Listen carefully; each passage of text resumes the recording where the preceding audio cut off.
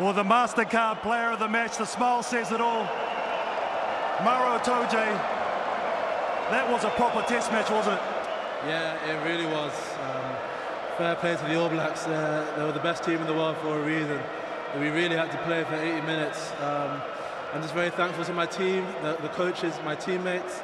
It was a good day at the office for us. You talk about good, it was better than good, it was outstanding. I mean, just tell me about the line-out, you absolutely destroyed it there. I think I wouldn't quite say that.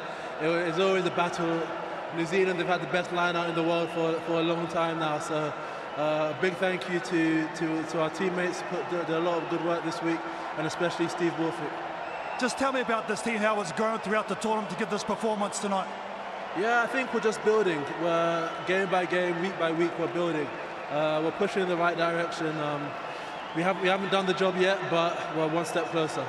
Well done, sir. Now I'd just like to invite the trophy in for the Mastercard Player of the match, England player Maro Itoje.